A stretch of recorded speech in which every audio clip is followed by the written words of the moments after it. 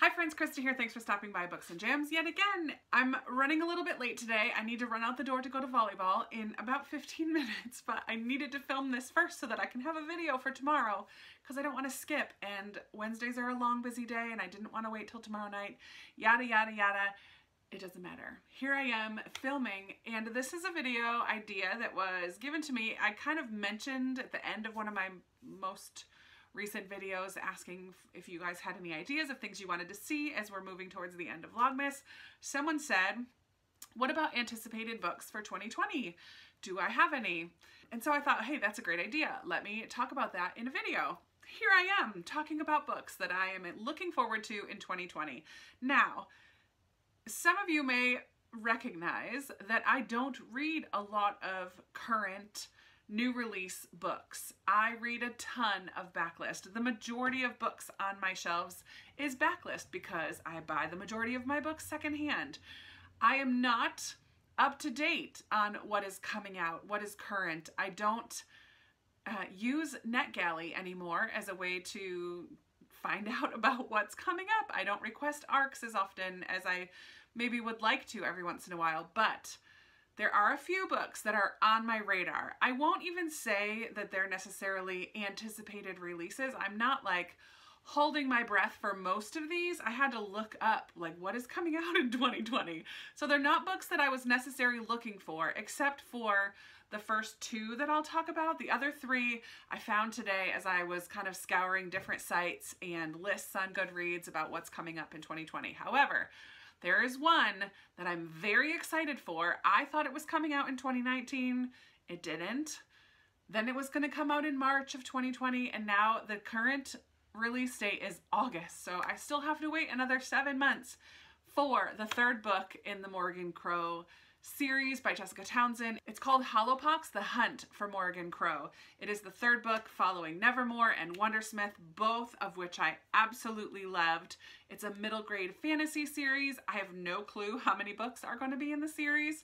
All I know is I'm highly anticipating the third book in that series, and I'm not going to run out and buy it. I don't actually own the first two, but I will be on the waiting list at the library.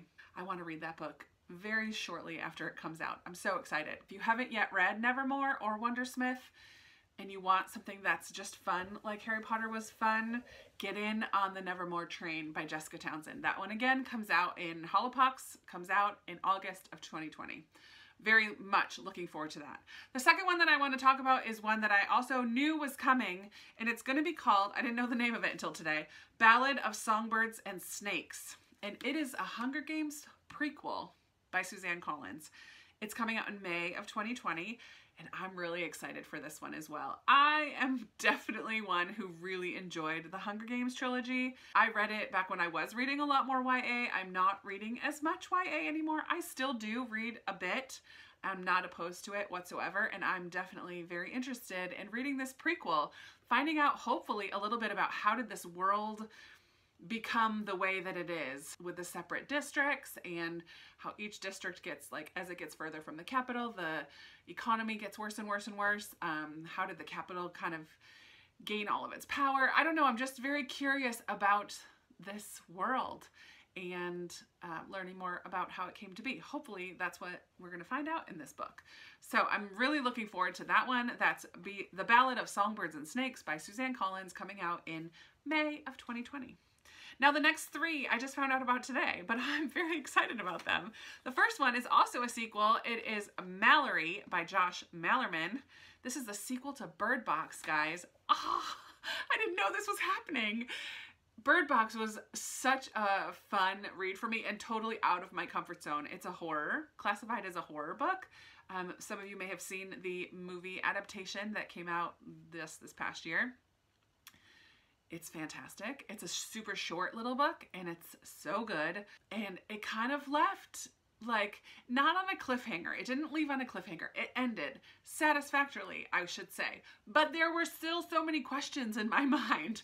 Like, what happens now? Yeah, I can't say what happens at the end of Bird Box, but like, yeah, it left me with a lot of questions still. Even though it had a relatively satisfactory ending, I still have questions. And so I'm hoping that Mallory, which does come out in May as well of 2020, I'm hoping that Mallory answers some questions. So Mallory is the name of the main character in Bird Box.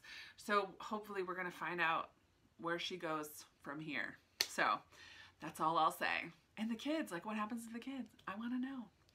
All right. The fourth book that I'm going to talk about today is Codename Helene, and this is by Ariel Lahan, and this comes out in March of 2020. So I think on this list, this is the first one that comes out.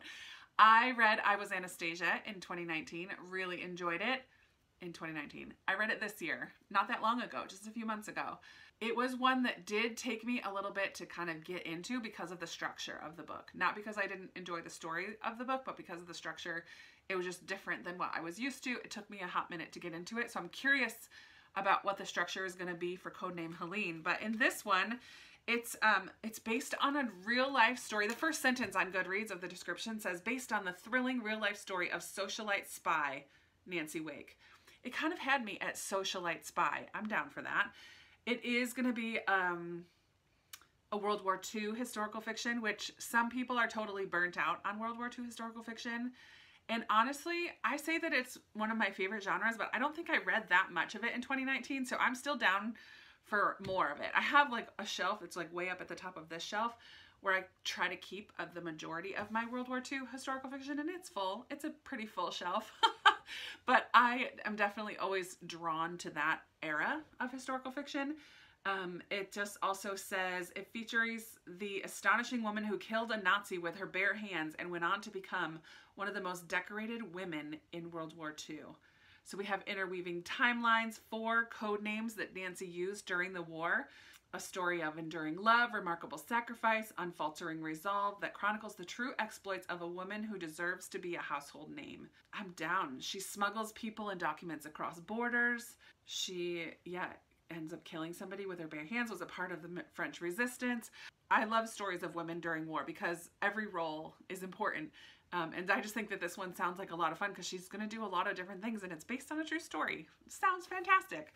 So that is Codename Helene by Ariel Lahan, comes out on March 31st, 2020.